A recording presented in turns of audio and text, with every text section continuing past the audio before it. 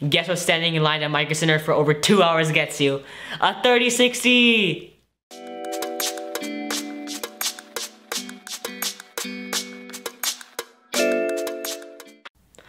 What's up guys, welcome back to another GigaGeek video. And today I will be reviewing the ASUS TUF 3060. It's one of the overbuilt 3060s, but it's all I can get my hands on. And without any further ado, let's begin. So now, let's just get to unboxing. So as I open this flap up, we open this up right over here, and we take out our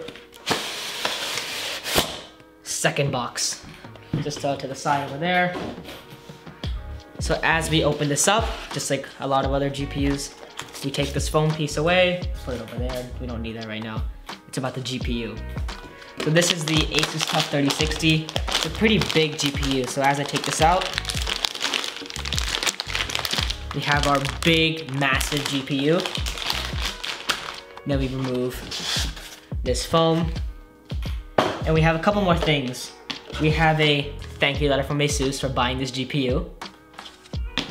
We have a certificate of reliability. TUF cards are built with an all automated process and they use high quality capacitors and that, so it's just a certificate telling you this is one quality GPU. We have a manual and seems like in Spanish. Then we have this ASUS speed setup. I swear I've seen this thing for like the past 5 years on every single computer part. And my favorite thing, the TUF Gaming Pokemon card. So I don't know, it's pretty cool. I'm gonna keep this. Now, let's review the GPU. Alright, now before we start to review this GPU, it's peel time. Start with over here.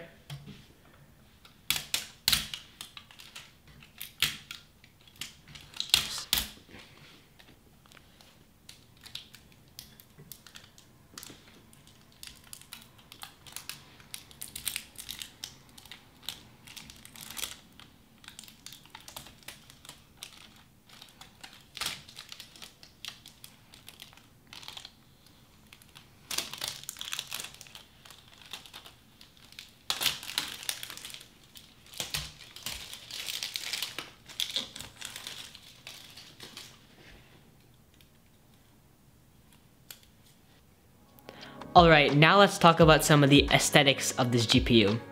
So first of all, it has a gunmetal kind of look to it, not like most GPUs which are either black or maybe white. The center of the fans, first of all, they have the TUF logo, they have the ASUS text over here, they have the TUF logo again. And over here we have TUF Gaming, and right above that we have some RGB. We have a small RGB strip here, and a tiny RGB thing over here. So it's not much RGB, but if you're into that thing, you like this card. And all of the RGB is controllable through ASUS Aura. Alright, now let's move on to some of the technical specs of this GPU. First off is on the Ampere architecture. It has 12 gigabytes of GDDR6. It might be a bit weird because the 3070 and 3080 have 8 and 10 gigabytes, but this has more. I'll talk about this a little bit later. The boost clock on the OC mode is 1882 megahertz. It has 3584 CUDA cores, and it's on a 192-bit bus. The bus reason is why this has 12 gigabytes and not 6 or 8 or 10. Now let's move on to some of the visual specs of this GPU, or the stuff that you actually care about. So first of all, we have an 8-pin power connector. The website says it needs 750 watt power supply, but I would recommend 650 watts because it's not that power hungry. You can even run like a 3080 on 650 watts if you really want. This is a 2-slot card, but you want to make sure that your case supports 3 or 4 slots just to have the extra airflow and to make sure it even fits. And it has a dual BIOS mode, so a performance mode and a quiet mode. Again, I would always recommend performance mode because this GPU is already going to be quiet because it has 3 fans and the 3060 doesn't really need this big of a heatsink. And now let's move on to some of the back I/O. So first off, we have 2 HDMI ports and we have 3 display ports. It's pretty standard, I'm not really surprised, but it'll fit most of your needs. So why exactly did NVIDIA choose to put 12 gigabytes of GDDR6 on this? because the 3070 has 8 gigabytes and the 3080 has 10 gigabytes, so it doesn't really make sense for the 3060 to have 12 gigabytes. So first of all, they did this to compete with AMD because each of their cards has 16 gigabytes of VRAM. And since they didn't want to reduce the memory bus width to 128 bits, which would reduce the performance of the card by a lot, they kept it at 192 bits. But at a 192 bit bus, they could only allow 6 or 12 gigabyte variants on the card. And of course they went 12 gigabytes because it didn't cost them that much more, I'm guessing, and it allowed them to compete with AMD. Now let's talk about some of the cooling that this GPU has. So this 3060 has some pretty nice cooling on it. Let's talk about it. First off, we have 3 fans, which is a bit overkill, but it's all I can get my hands on. And each of these fans have an axial technology, which basically means that it will center the air so that it creates more pressure and it'll cool the heatsink more effectively.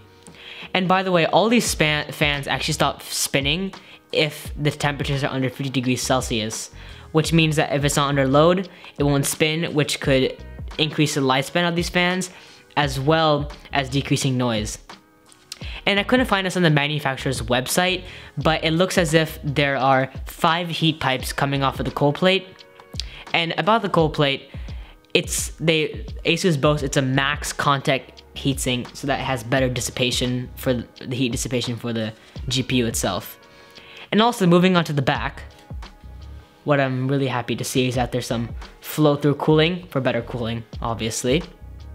So let's talk about some of the extra features that this GPU has. So first of all, since it's a TUF card in TUF fashion, all the MOSFETs, the capacitors and chokes and all the power delivery is really high quality so that you get the best overclocking experience. And moving on with that, to actually overclock your GPU, you have the application called GPU Tweak 2, which lets you tune your graphics card. Now about pricing, this GPU I got for around $520, which is a bit high, but it has those 3 fans and it's a really good cooler, and it's all I could get my hands on. It's a good GPU, it's a bit pricey, but yeah, that wraps it up. It's a really good GPU and I would recommend it for all your builds with a 5600X or 5800X. And now let's move on to the outro. I hope you guys enjoyed this overview and unboxing of this ASUS TUF 3060. It's an absolute massive GPU with 3 fans, and I can't wait to use it in a new 3060 5600X build I'm going to be doing soon. Thank you for watching. Make sure to like, comment, share this video, and subscribe. Thank you for watching, and see you next time.